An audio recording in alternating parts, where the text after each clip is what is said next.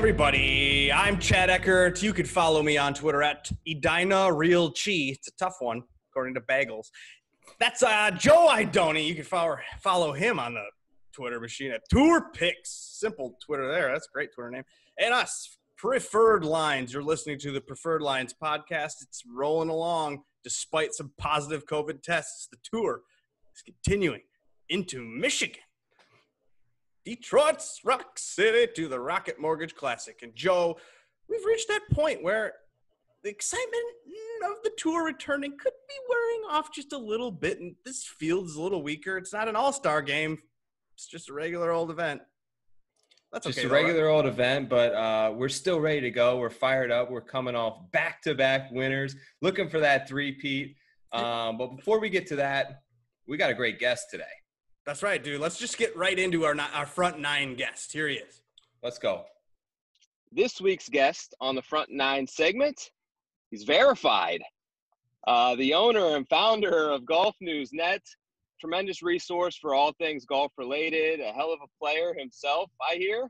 Now on the tee, our guest this week, Mr. Ryan Ballengee. Welcome to the show, Ryan. Thanks for having me on, guys. Appreciate it. We're going to kind of rapid fire questions at you back and forth. I'll ask one, Chad will ask one, and then we'll get you out of here in time to make your tee time. That sound all right? That's beautiful. All right, go ahead, Chad, whenever you're ready, buddy. Ryan, thanks for coming on, dude. Okay, you've been producing golf content for almost 20 years. We're relatively new. Obviously, this is fourth podcast, so we got a ways to go to catch you, but talk to us. How do you see golf media content evolving over the next 5 years now that gambling's kind of taken over the United States of America? How do you like this new role of gambling? Well, I think it's great. I mean, I've been talking about betting odds and matchups and outrights for years. I mean, before the PASPA became was overturned by the Supreme Court. And I think it's opened up a whole new world of content for people. I think that's great. I think it makes it a lot more accessible for people. I think sports betting is great for golf because I think it's the most bettable sport that there is. So my hope is that within the next 5 years, it'll turn more people onto the game, at least watching week to week on the PGA Tour, and give them something to sweat. And maybe the people who are betting on Sundays on the NFL in the fall, they'll come and see us in the spring and summertime. Let's hope so. So, Ryan, I know you've worked for Golf Channel and NBC Sports in the past. There's been some big news this week circled around Golf Channel, and they've gone through a bunch of layoffs and have done some budget cuts as well. Talk to us about what that means to the average golf fan in our viewing experience. What's that going to mean in layman's terms over the next couple of years for us? From what I've been told, there's going to be a fundamental change at Golf Channel, and it's going to kind of be a more absorbed part of NBC Sports. NBC is very proud of that brand, and I was proud to work for that brand when they brought me on, and then joined the Golf Channel team when there was the merger between Comcast and NBC Universal. And I think ultimately, for the average fan, you're going to see less studio programming centered around golf. You won't see as much Morning Drive. You won't see as much Golf Central. But you'll still see live from the majors. You'll still see major championship coverage. You'll still see great PGA Tour coverage week in, week out, all the major tours.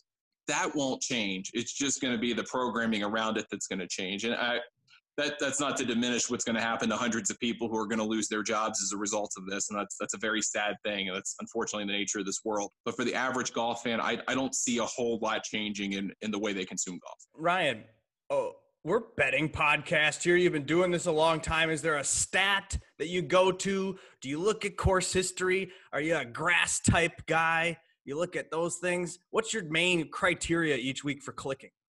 It's evolved over time. I mean, I used to rely very heavily on course history. And then in the last couple of years, I started to kind of do my own modeling and trying to figure out what actually works. And course history matters. I think it does matter. I don't think you can diminish it, but it's not nearly as important as I thought it was maybe a few years ago. The model that I do every week basically weights strokes gained. I think that tells you everything because every golfer is different, right? Abe Answer gained strokes completely differently than Rory McIlroy, totally differently than Jordan Spieth, but they're all damn good players, and there's a reason for that. And so the strokes gained aggregate works for me, and then we've created something that I think other people have worked with as well, and maybe different names, but quality strokes gained is what we call it. Basically, weighting strokes gained against the quality of your competition every week. So if you play a better schedule, then it's harder for you to gain strokes on the field. You play weaker competition, it's easier for you to gain strokes on the field. So we try to weight that accordingly, and then bring in current form and course fit is kind of what we try to term it, but basically being a horse per course, and try to kind of amalgamate all that together and spit out something that looks like, turns out most weeks, like the official world golf ranking. But, a couple changes here and there from guys that might click better on a certain course than not. And those are the things that I try to pick out for our members, of guys that might buck the curve a little bit versus what you would expect. Okay, well, speaking of gains, let's talk the talk of the tour, Mr. Bryson DeChambeau. 3rd place, 6th place, 8th place, the first 3 events. Is this the week he wins, Ryan? I mean, I always feel bad trying to say someone's going to win, but it sure feels like it's coming, right? I mean, he overpowered Colonial. He tried and almost did overpower Harbortown, 2 places that I did not think would be susceptible to that. He didn't even play that well at Travelers and still top 10. So all he just needs is one good week where the putts go in, and he's going to win. I mean, this is a golf course where he can do that. The penalties are a lot different on this course even than last week. I mean, there's just less water in play. His distance, I mean, this is a 7,300 yard course from the tips. That doesn't mean anything to him. This is a pitch and putt with Donald Ross Green. So if he can just hit the right spots with his wedges, he's going to give himself a lot of chances. He's just got to see those putts go in. What about fatigue, though? Are you worried about the guys who've made the cut in all 3 of the events so far? Is that a problem for them?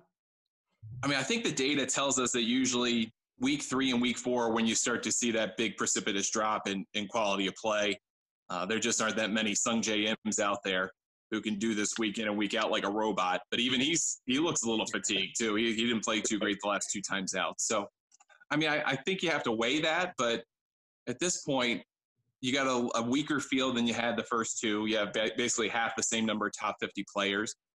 But some of those guys may be a little bit fresh because it was hard for them to get into the first couple of events. So that brings up an interesting point. You got some fresh guys who can win on a course where Nate Lashley won out of nowhere. I mean, I think fatigue sets in, but for Bryson, I mean, he's been trying to train for this, right? He's been trying to gain all this weight and gain all this muscle so that by round 13 out of 16 in a row, he doesn't feel it. But right. You got to think it's got to weigh on you at some point, even just the mental fatigue of contending for 3 straight weeks. So one thing, Ryan, I've been betting golf for 10 plus years now. One of the things I found interesting recently is this sort of expansion and this idea of live betting being more readily available throughout the process, ongoing, basically Thursday to Sunday. Should that change how we make our betting card each week? Should we be betting less of the traditional card where everything's done on Wednesday night, and use our eyeballs a little bit more throughout the tournament to try and watch and gain a little advantage that way? I think my running theory on it right now is that you still want to put the bulk of your card in top 10s, top 20s matchups. Get some money out there on some outrights that you like, that you think maybe fit in your model, that'll give you some good value. And then just maybe set aside 10% of your budget, 20% of your budget for in-game play. I still think head-to-heads are the absolute best way to make money, because if you can just exploit 2 or 3 good matchups every week and come out ahead in 2 of the 3 or 3 of the 4, you're going to do pretty well for yourself. And then that leaves you some profit to be able to go and mess around on some things that are more fun and offer a higher payoff. Right on, like the long shots. And that's what we love to do here. But also, do you go to the top of the board? We're not guys that reach to the top of the board. What's the number that you typically start and target on your betting card? On the PGA Tour, I think about like 20-1.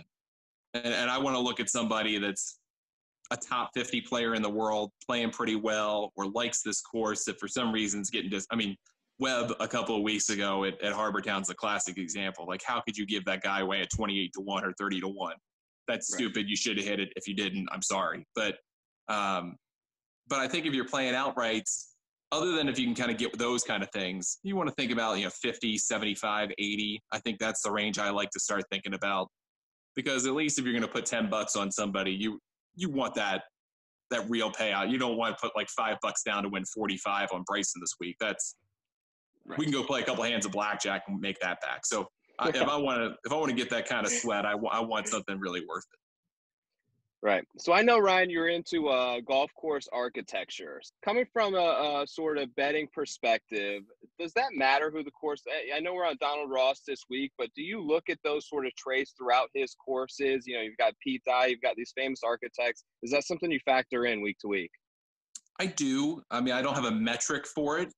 I think more than anything, it's just whether, I mean, that's course for course. I think course architect is more than anything course for course. Like if you care about course history, I think it really comes down to how the golf course is designed, because you can break down a golf course by number of 3s, 4s, and 5s, yardages on all of those, but it depends on how they look. It depends on the traps that architects try to set. And on the PGA Tour schedule, you only get a couple of architects that you see all the time, and you see Pete Dye a lot. So if you like Pete Dye, you start to think about a Jason Day, although not now because he's not as healthy and not playing as well. But I think about Webb on Donald Ross tracks, because he loves Greensboro so much, so that naturally seems to extend.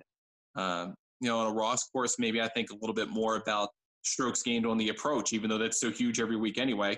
But because you got to hit those kind of turtle back nasty greens to give yourself chances to make putts for birdies and eagles. I mean, those, if you can't hit the Donald Ross greens, you're going to struggle. I think those are really the only two architects that I think most about, because we don't see a lot of Reece Jones, other than major championships, and so guys like Tillinghast or William Flynn, you only see those in special situations.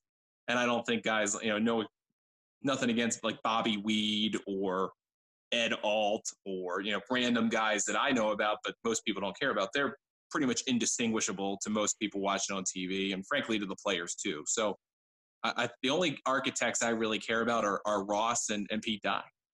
Got it. Let's get into the names for the Rocket Mortgage Classic. This thing is fun, but it's not as filled with the names, the juicy names that we've seen the last couple of weeks. These fields are still good.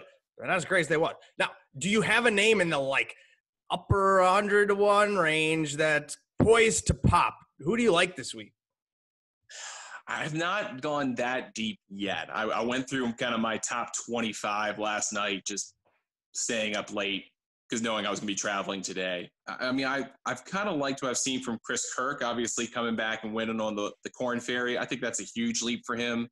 Chris Kirk is also an extremely streaky player, kind of like a Matt Every. Like if you get him one week, you better get him the next week. Scott Stallings is in that same range too. Another guy who he rattles off like 3 top 5s in a row, saves his year, and then misses like 7 cuts in a row. So I'm trying to think about streaky players who played maybe pretty well last week, who I'm willing to look at this week.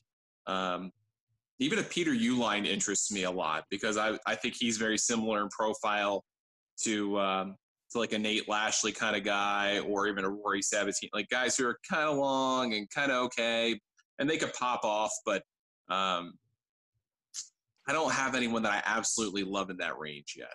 What type of people do you target in your top 10, top 20 bets? Are you going to the top of the board knowing like Bryson's probably going to get a top 10, so I'm going to bet it even if it's bad odds? What are the odds that you look at in top 20 or top 10 bets? I want those kind of be more sure things. I think about those more in the way I think of a matchup. Like if I can get a good matchup at plus 110 or minus 105, then that's just enough of an edge where I feel like I'm going to like Bryson over Rory last week. I got Bryson at like plus 110. It's like, all right, Rory's playing well, but his driver doesn't mean as much. So let's throw a little money on that, and that'll buy us some profit. So I think about, maybe anywhere from plus 200 to plus 1,000 on a top 10. I mean, I'm looking at guys who are in my top 30 in my model, and if somehow they're getting a juicy odd to get in the top 10, all right, I'll throw a little coin on that. Okay. It looks like we lost Joe, but that doesn't matter. We don't need Joe. I'll just ask his questions for him. And one of them is talking about a clutch gene, the ability to close out a tournament under pressure. Is that something that's learned, or is that something that you just have to have? I think there are people who are innately able to understand pressure and deal with it. And there are people like me who just have to learn what your body does to you, what your brain does when you get in that situation. Like playing competitive golf. I've won tournaments over the years and just absolutely fallen apart.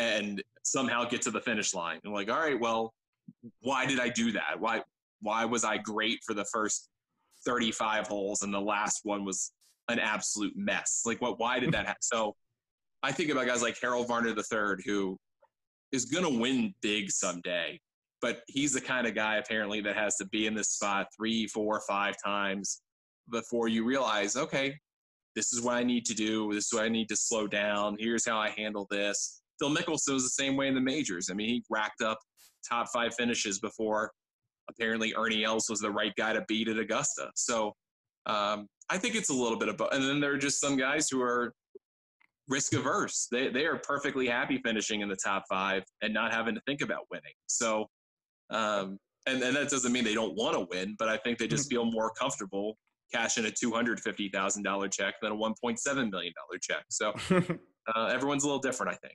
Okay, we got a couple more questions. My last one is, who's your super sleeper long shot that we're going to laugh at right now, but then we'll thank you later? Oh, man. I'm going to mess up his name so badly. Okay. He's the kid out of he's the three gala? Is it Saeed? Yes. That kid is going to be really good. I mean, he destroyed the amateur ranks, destroyed collegiate golf.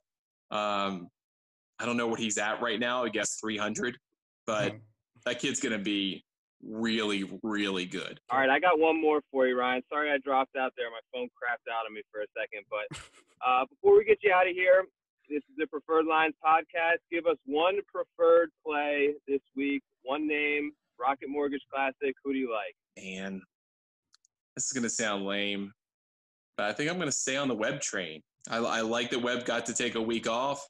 He's a family guy, so I think him being around his family for the last week was probably a good thing for him. And again, I'm a huge fan of him on Ross courses. So week off, he's not as tired as Bryson. He's getting, 12, 15, depending on where you shop him. Throw $10 on him and enjoy the profit. Do it. I like it. There he is, Ryan Ballengee. Ballengee. Is it French? Ballengee? No. Follow him on Twitter at Ryan Ballengee. And then you can go sign up for his website. How do we do that? Where do we go? So go to thegolfnewsnet.com, look up fantasy and betting on the homepage or right on the menu, and sign up for GNM Plus, $5 a month, $50 a year, your choice. But it's a pretty slick deal for modeling and some tools and a whole bunch of other good fun stuff too. Sweet. Thanks for coming on the Preferred Lines podcast. Good luck this week when you're gambling, and good luck with your golf game today. Well, thank you. Appreciate you having me on. Okay, right. Bringing the heat. And I'm bringing a beer tonight. Are you drinking with me tonight? Yeah, hold on. I got you here. Yeah, so I had some difficulties during that interview. I'm sure you'll do a great job editing it, but my phone was overheating, so we carried on, though. We had a great time. He was awesome. Great guy, extremely knowledgeable, like not only about golf betting, but just about the industry and media in general. So freaking sweet to have him on. We'd love to have him back anytime. What'd you think? Awesome. I mean, I learned a lot. It was good to have an architect on a week before Donald Ross and then after a Pete Dye. It was awesome. Yeah, it was sweet. He was good. So, cheers, buddy. Bringing the blue check mark, respect to the pod. Verified, baby. That's what happens when you hit back-to-back winners. Hey, if you're new here and you don't know who we are, we're Joe and Chad. We're just buddies. We're talking golf. We do this every Monday night. You're on iTunes or YouTube. You can subscribe, comment, all those good things. We're trying to make this up as we go along. We're having fun doing it. We're not real people. We're not experts. We're not touts. We're simply looking at the board together, trying to create some fun, doing a little side action here and there. Yeah, exactly, man. We're 1-1, so we're even on the side action. But yeah, back-to-back winners feels good. But like you said, we're just having fun. Even today, like it's Monday, right? So we're gonna go through the board. We'll kind of let you eavesdrop in on our thoughts, but nothing's finalized right now. I don't have a ton of stuff locked and loaded. We'll get to that further along in the week. But like you said, we've got there's so many factors, right? Especially with this COVID stuff and all the withdrawals we saw last week. Who knows how much different the field is going to look like come Thursday morning. True. Because I was all in on Brooks, and then I couldn't be all in on Brooks, and I just went with DJ last week. Yeah. And so I was There in you the go. money, dude. I'm up like $80 in 3 weeks. This is great. I barely ever win at DFS. So like actually winning some money back on these bets is great. You're crushing it, man. You're doing great. You know, you would be doing better though if you didn't. You know what I'm going to say. But if you didn't hedge like after every 3 holes of live competition, you'd be doing a lot better. I saw What your happens little is I get a rundown. little tipsy on the Saturday night, and I look at the I board. know, I'm like, and ooh, you that were home 100 to 1 alone. looks I know what happens when you're home alone on the weekends, and all of a sudden you've got 18 guys to win the tournament. But dude, I'm learning. Okay, I know. those 100 to 1 shots. They're there because the book wants you to give them $1. It's like, fine, I won't do that. But anymore. Congrats, nonetheless. Let's keep it moving. Rocket Yeah, let's Mortgage crack Classic. open the Let's go. betting board. Let's make the turn here on the pod, and that's what we do. Is we bring on a real guest, someone who actually knows things, and then you have to listen to us talk about our opinions, which is what it is. But here we go. We are looking at book, and things have changed since this morning when I was preparing for the pod and printing off the odds here. But at the top, not much has changed there. Bryson, 625, 6.25 to 1. That's weird, but that's Bryson for you. Yeah. Kind of weird field. And then you got Webb, a guy that just withdrew but won before the week that he withdrew. And then Hatton almost won before we went into the quarantine. So you got some real studs at the top of the board. Are you doing anything with these guys? You know, I'll be honest. I wanted to bet Webb coming into this week. I was a little disappointed the field wasn't a little better. Look, he loves Donald Ross courses. Yeah. He's arguably got the best form on the PGA Tour right now. But 11 to 1 is a lot to swallow for not a lot of payout. Like, I'm not going to sit here and put down $150 on Webb. I have a number in mind. I've said it before that I like to win each week. And in order to hit that on Webb, I'd have to pretty much bet him and like 1 or 2 other guys, which just isn't as fun, right? Well, Ryan likes him. Ryan does like him, and he has good reason to. If you look at the stats, and like I said, he loves Donald Ross courses. He's putted extremely well. You have Sedgefield as a good comp to this course, which I've seen a lot of people use. He's got like 3 seconds there. He's playing extremely well. Look, there's no knock against Webb. It's just I don't like to bet guys 11 to 1. Right. So let's get off of this teen section where you have Decky and Reed as well. But you got the 20s where we've been living and making some money. And this week you got Sung J.M. right there, 20 to 1 with Victor Hovland. Tony Finau was 33 to 1 when I printed this sheet this morning, and now he's dropped 25 to 1. I got my 33 on Tony, baby. And then you got Ricky Fowler. You got Nah is 33. But so let's just do those 4. Hovland, Finau, Fowler. What do you think? I've got some thoughts here. Look, same thing with Victor Hovland, right? I had him circled. I wanted to bet him coming into this week. I was actually hoping for a little bit stronger of a field, and maybe just up his number, just because I feel like he's so good. If when he clicks, the field's not going to matter, right? But 20 to 1 is tough to swallow. Decky's interesting to me here at 18. He checks out really well. He had that missed cut a couple weeks ago, but to me, that's not too worrisome for me. We saw Webb miss a cut. We saw DJ struggle before winning. We see this kind of stuff happen. We know what kind of player he is. He's probably the 3rd best player in this field, and he's like 5th on the odds board, which is kind of unique. But I think there could be some value there. Ricky, so here's the thing, right? I was on Ricky coming in.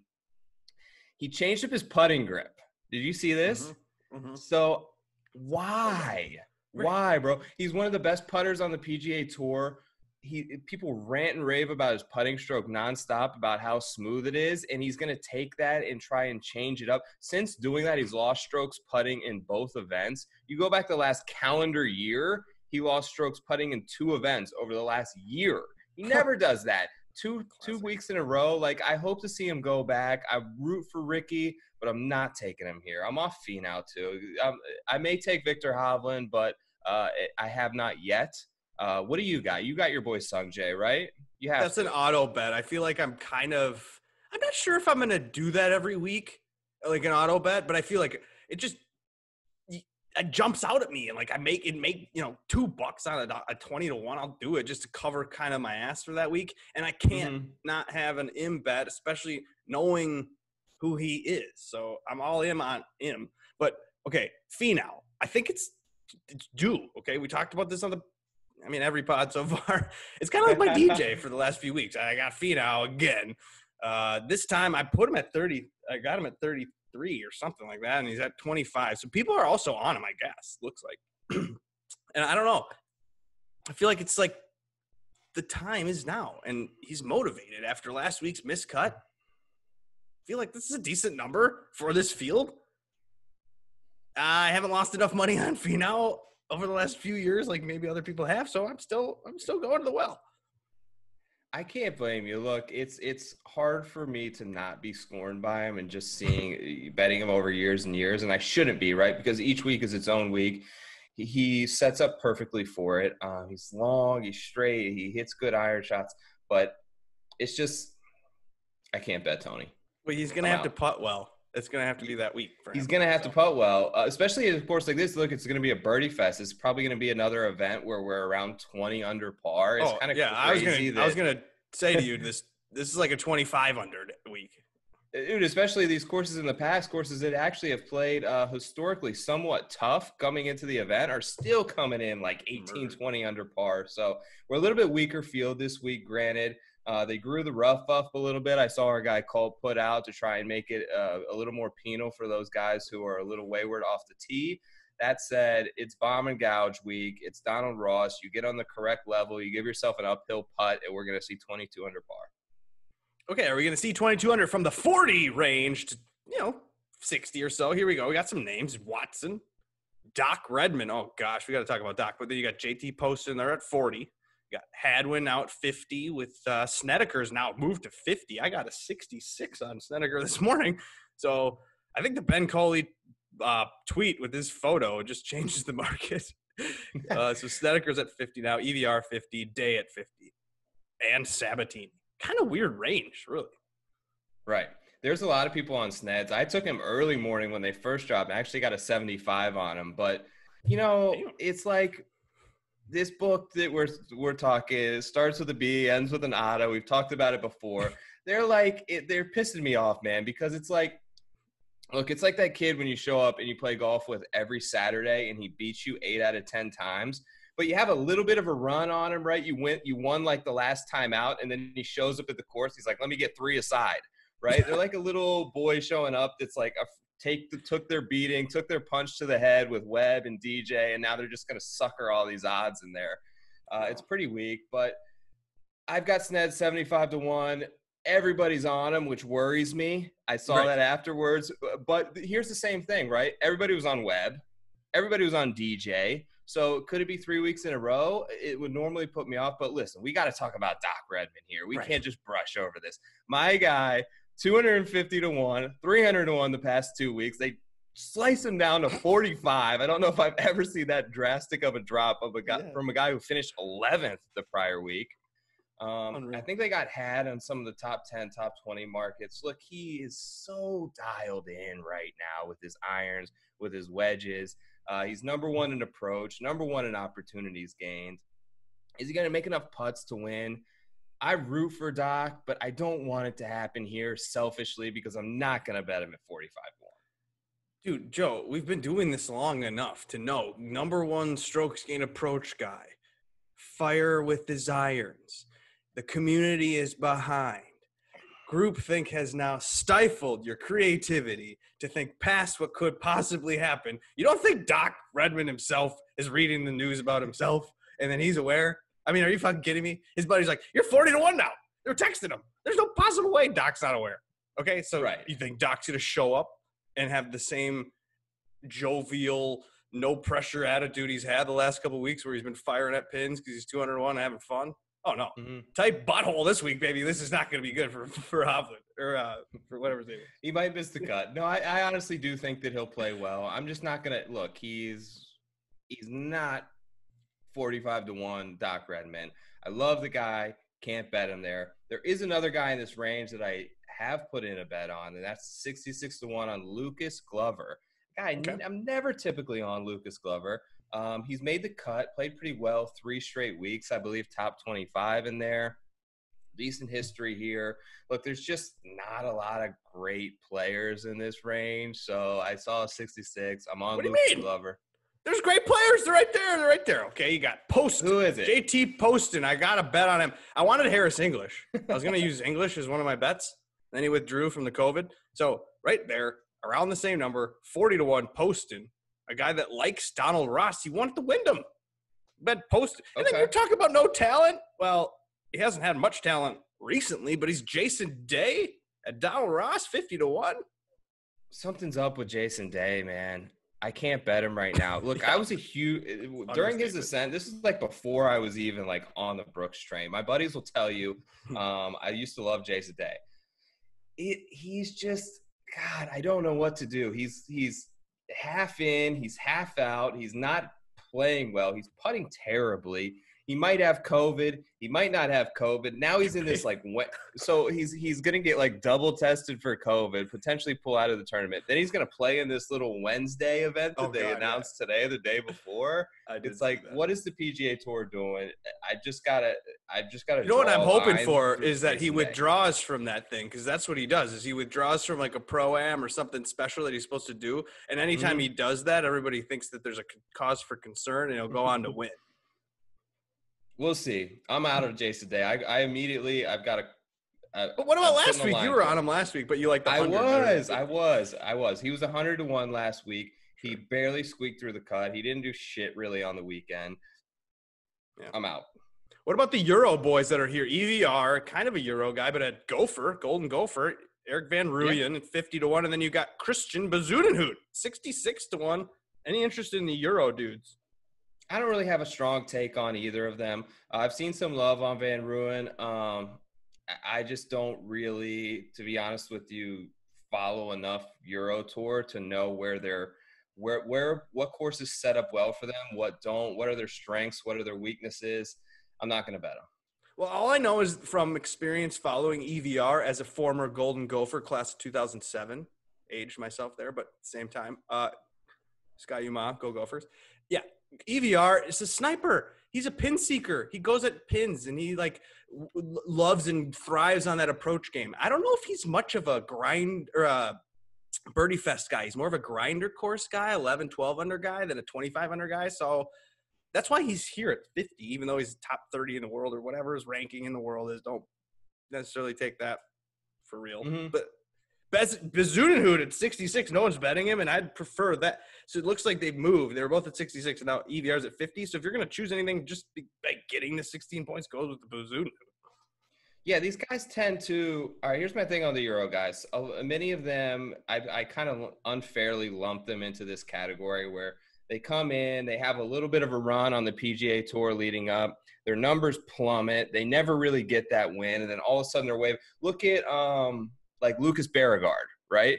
Oh my God. These guys fit into that Lucas Beauregard mold for me. That may be an unfair take, but Beauregard all of a sudden came in like a year and a half ago, played well at the match play, played well at one other event, was down to 50 to 60-1. Now you look, you've got to go on to freaking page 3 of the odds board to find him. He's down there at 250, 301. I don't even know if he's playing this week, but that's where he usually sits. We used to love him on the Fantasy Golf Pod because he's Beauregard.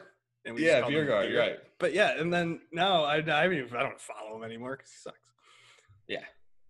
But anyway, all right, let's talk about the long shots, shall we? Yeah, let's talk about long shots. Which would consider, 101 and higher usually, typically. Just trying to get some real money for some low amount of stakes. Yeah, speaking of, this is part of the reason why I was a little fired up about the book, because I wanted, and I should have bet Harold Varner III at 100-1 this morning. Now they chopped him down to 66. I did not. Oh wow, cool! I got him at 100. Did you get him? Yeah. Good shit, man. I'm glad somebody got him. I got him for $1, I think. I want him to win so bad. I want him to win so bad. I really hope he does well this week. I can't bet him at 66-1. There's a couple guys here that have sort of piqued my interest. I kind of look back at my picks from last year. I was really high on Brian Stewart. Coming into this event, and I saw like my tweets firing off during the week that he must have been playing really well and like striping it. I know he's kind of a hometown guy. He's up there at 110-1. Matt Wolff scares me, just lingering here in this 100-1 range. Dude, looking at his buddies, he's looking at Hovland at 20, Im at 20. He's even seeing Doc at 40. He's 100 Oh my to God. 1. I know. Wolf? Does this course kind of look like, maybe it's just the overheads that I'm seeing, but does it kind of look like the 3M a little bit to Correct, you? dude. Yeah, that's like why they put them back to back, I think, last year. Is it? I'm telling you, like, it's a green, fluffy. Yeah. Like, they're going to say, we were going to grow the rough up. Dude, you could grow the rough up for a week, 2 weeks, and it wouldn't fucking matter, dude. It's that fluff. If you're strong enough, it doesn't matter. Wolf's is strong. He's strong enough. He's young enough. He gets as far as anybody except maybe Bryson, right? So he won the kind of long drive in around that here. thing with Fowler, remember? Oh, it was like 380 or something. He went off the tee at that. He freaking bombed thing. it. Another guy So, I'm kind of interested in. I saw your tweet earlier today about just guys' ability to come back to the same event and play well. How about Nate Lashley? I know he's been pretty poor, but he's at 125 to 1. Got a little bit interest in him.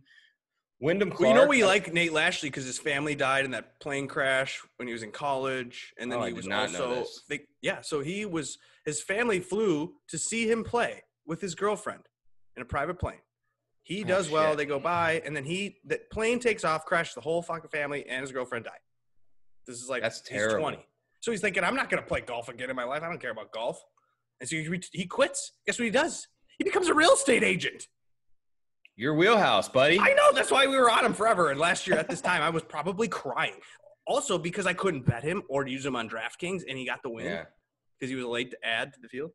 But anyway, yeah. Hold on. I got Lashley. one more guy. Problem with Lashley, though. Okay, so I follow Lashley just real quick, and he does withdraw randomly out of nowhere. He's kind of like a Louie. Is he? Okay. Just be careful. Yeah. I don't follow him closely enough. I talked real quickly about Wyndham Clark. I'm kind of looking at him at 150 to 1, but the only guy that I've actually taken here so far, a little bit random, is Tyler Duncan. 3 straight made cuts. You're laughing at me. He's like, let me hear this one. Well, 3 straight made I used him cuts. against Cecil last week. Did you?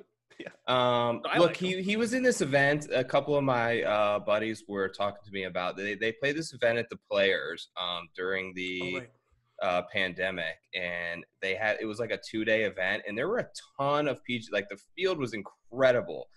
Duncan won that. He's now made 3 straight cuts. He's accurate off the tee. Look, he rated out really well in my Fantasy National model in terms of driving accuracy, approach, off the tee, tee to green. He was like top 10 in all 4 of those places. It's a bit of a random play here, but I'm going to take a stab at 150 to 1. T-dunks, baby. Best part about this dude is that he hasn't putted well. Right. He's due to putt well. Like, he really is, truly. So that's why I was hoping he would do round 3 and round 4, and he kind of didn't. He paid me off a little bit, but at the same time, I'm on Tim Duncan. No, what else did I like in this range? I mean, it's hard to pick now on a Monday night, so we'll see. Yeah. I mean, Siwoo I've heard because Donald Rossi won something 5 years ago. Oh, Maverick McNeely is a sneaky top 10 bet because he's young. He's unassuming. I like Maverick McNeely. He's talented. What's his odds? 125. See, he was in like the 60 range here not too long ago. People are betting Wesley Bryan. Did you see that? All right, so here's another guy kind of in that Wesley Bryan mold. I hit a crazy ticket on him last week, 25 to 1 on a top 20 bet. This guy paid 25 to 1 on a top bet. Yeah, 20? I'm repeating it again. It's Ryan Armour. It's the Ohio State Buckeye himself. Oh, yeah. He's back in this event. Made cut last year. Dude, you touted that, didn't you, last week? I did, yeah. He was on the pod. He was on Lunch Drive Long Shots. Dude, I was like, there's no way in Armour. hell is what my thought process was. And then I used him in round 4 showdown. He made 7 birdies in a row or something. When he gets hot with the putter, he's incredible. And he's like Jim Furyk light, where he hits in Ches Reavie. He hits every single fairway. His course may be a little long for him, but it's really not because it's the par 72, right? So it's a little bit longer than the past couple of weeks, but you have those couple extra par 5s, 2-3 shot holes for him, but he's great with a pitch and wedge. If he can keep that putter rolling, Midwest guy, why not? Nice. Buckeyes fare pretty well in Michigan over the last couple of years. Wow. Oh, God. Drama. Well, I'm a firsthand witness to that as a Big Ten guy. So, yeah, you're right. Dude, it's hard to get a guy who's been playing well, because you're looking at recent form typically when you want to look at things that the books aren't keen on, and they're just too smart. Like you said, the books are knowing these things. So obviously, we prefer long shots, be in good form, but you're not going to get them as long shots if they're in good form. Hence Redmond at 40-1 right now. So that's why you got to look at guys that are out of form a little bit, but in 100-run range. Wolf, for example, someone that can find form in a moment's notice. Like the guy doesn't have kids at home bothering him. We can't do podcasts. They're crying right now. Based on my experience, it's extensive experience, Joe. I've been doing this now for 3 weeks with you. But again, I've been doing it a long time, really, though. I'm 35. I think you can wait on some of the riskier names. Even try to look at after round 1. What is going on? After round 2, don't be afraid to take DJ on a Saturday night or Friday night at 80-1, or a Saturday night at 20-1, or whatever you could get, It wasn't. I know he was available at 100-1 after Thursday. I put out a little thing, was like, who's going to be the community bet? And some dude replied, like, I'm on DJ, and kind of got roasted a little bit. I completely overlooked him. I was like, he can't make enough putts. Switching putters 3 times in 3 weeks is borderline insane if you talk to any golfer. Of course, it works for Dustin Johnson. Yeah, right. Right. Exactly. Of course it works for him. He's unfazed by anything, right? He was like 2 inches out of bounds. Then he's got his foot in the water and he gets up and down for par. Like, the guy's unflappable. It showed what kind – he's got closing ability, which I love about DJ, right? That 18th hole was clutch. Totally. He just turns his brain off, man. Just switch. Right, good for him. So just what we're trying to say here is, like, don't, like, throw a ton of money at the 100-1 range. Just get yourself a couple of hedge spots in case of emergency or in case of craziness, or whatever. But live in that 20-30 range. Hope that the favorites, people like Bryson, struggle during round 1, and you can maybe pile on, or you can maybe hedge yourself after round 1 if you're into that. Maybe leave a little bit of money on the table. We talked to Ryan about that, so just maybe go with that. Hope the books sleep on a guy that you think will pop, and you can add him to your card after round 1. Who are you going to add to your card today as a preferred play, Joe? Okay, so I've got right now, here's what I got in. I've got Snedeker 75-1, Glover 66-1, Duncan 150-1, and I'm going to take Ryan Armour. I'm also probably going to bet Vic Hovland. I'm just not there quite yet. One of the things in this 20-40 range that I kind of touched on, and we've talked about a little bit, speaking of the live betting, if you got to check your guys' tee time, right? True. Because a lot of these times, especially on Birdie Fest like this, if you've got a later tee time on Thursday, it many times pays to kind of hold. In this 20-40 range, you see a guy come out with an 8 a.m. tee time and post a 7 or 8 under. Sometimes you can catch an extra 5 or 6 points before the guy even tees off on Thursday. So pay attention to that, especially now that live betting is pretty much readily available on every book. Love it. Great idea. Who do you got? I have him. Like I said, I got Tony Finau. Oh, I guess I got Tony at 28-1. So I'm the sucker. I didn't get 30, but whatever. Tony at 28-1. He's going to win 28. And it's not terrible in this field. Post in 40, Day at 50. I went Day. I don't know why, but I did it. So, okay. And then I'm Snedeker guy and Wolf guy as of now.